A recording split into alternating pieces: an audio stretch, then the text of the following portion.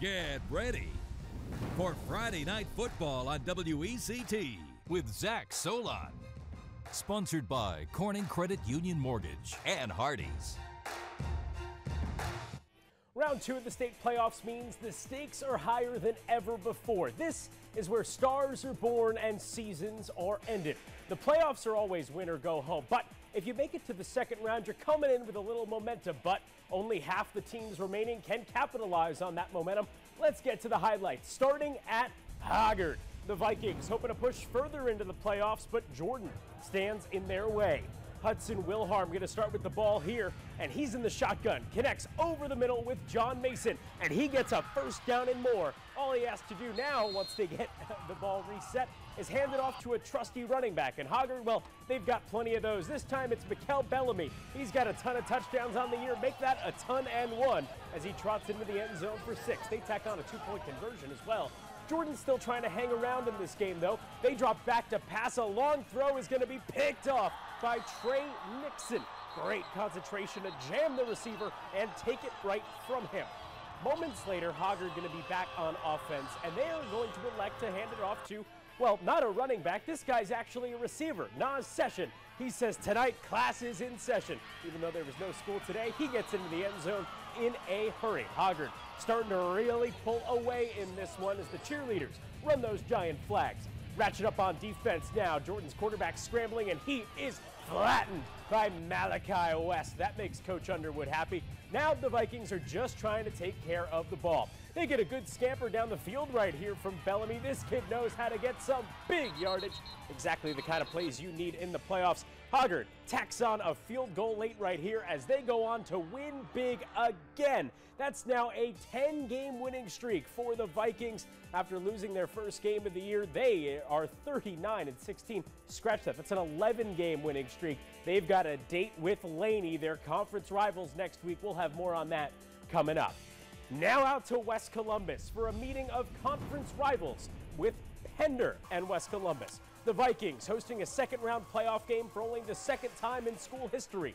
The only other time last year. So, will their uprising continue? That question was answered early as Tristan Nuke Freeman gets the sack on 3rd and long. First play from scrimmage for West Columbus. Jahan Lassane Powell goes 42 yards to the house. And the extra point would be blocked there, so 6-0 home team after that. But then Nuke Freeman, just like Micah Parsons or Mark Rawls right here, he recovers his own fumble. But look at that, a loss on the sack. Coach Lamont Williamson, he wants more from his number 2 seed team. That's going to set up one of the most unique players in the state, Unique Kelly, keeping it himself, breaking tackles, and he outruns everyone for 6 more. A 14-yard touchdown right there to go up 13-0. And then there's that man again. Nuke Freeman does it on both sides of the ball, just creating atomic plays. This is a 52-yard touchdown run, putting the Vikes up 20-0, still in the first quarter, and they just roll on from there. West Columbus had the bye last week, but they show no rust tonight. 54-6 to advance to the 3rd round, and because they're the number 2 seed, they get a home game. They'll host Lakewood next week. Now out to Whiteville in the 2A bracket, with Whiteville trying to dethrone the defending 2A state champions in East Duplin. Whiteville's up 14-0 late in the first half right here. On 4th and long, Luke Odom fires into the end zone, and it's reeled in by Will Fisher. He hauls it from 29 yards out to make it 21-0. Now with the Whiteville cheerleaders having the excitement on a cool night, Keyshawn McKinney stuffs for a loss right here in the backfield by Dante Falk. Pack up 21 at the break, and the second half, here come the Panthers. Quarterback Zach Brown gets his toes in the water. 2-yard touchdown plunge gets East Duplin on the board, 21-7. Then the Panthers driving, looking for another score. Brown finds himself knee-deep in trouble, scrambling, and his pass right here is picked off by Caleb Johnson. That's a huge momentum swing. Odom right here, once we get back on offense, is going to do something just really cool looking. Something showing off when you're playing against the defending state champs. That's a behind-the-back handoff to Nuki Powell, who runs through the Panthers defense for a 24-yard score to ice this one. 28-7, your final here. Whiteville takes down the defending state champions in East Duplin. That was East Duplin's second loss of the season. As for Whiteville, they're going on the road to take on Southwest Edgecombe next week.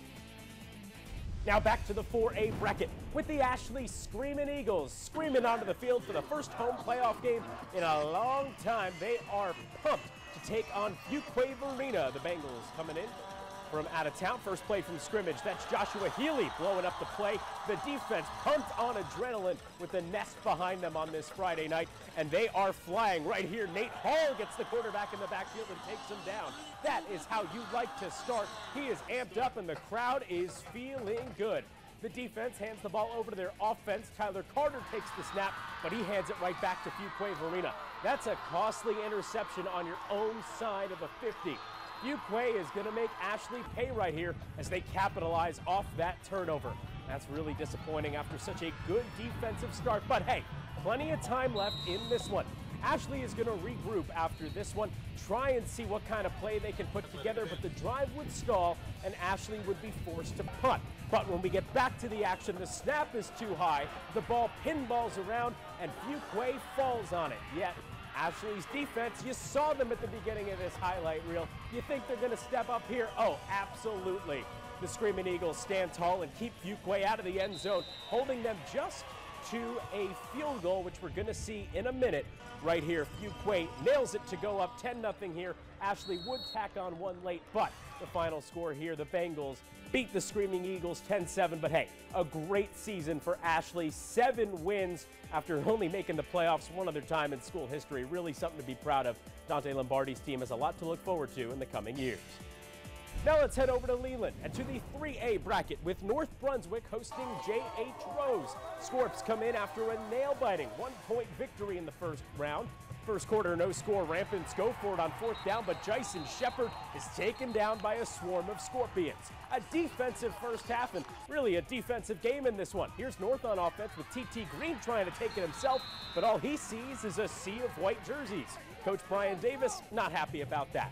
Rose back on offense now with Shepard looking to pass, but this one is picked off by Jamin Pigford, but the momentum would not shift as that drive would stall. So, second quarter now, rampant ball. LeVar Sharp right here for North Brunswick, taking Shepard down. That was one of 3 sacks in a row for North Brunswick, but again, the Scorpions can't get anything on offense. So, Rose gets the ball back after another North drive stalls. Towards the end of the half, the ground game finally starts to work.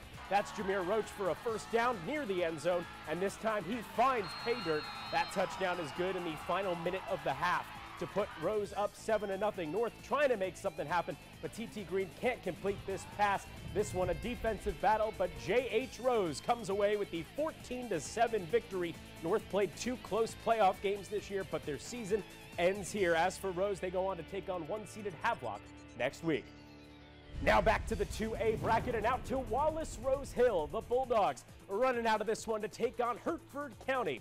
And it's the Bears that would score the first touchdown of the game here. Kayvon Rogers to Rymez Williams. Extra point good after that to go up 7-0. Can the Wallace Rose Hill cheerleaders get something going?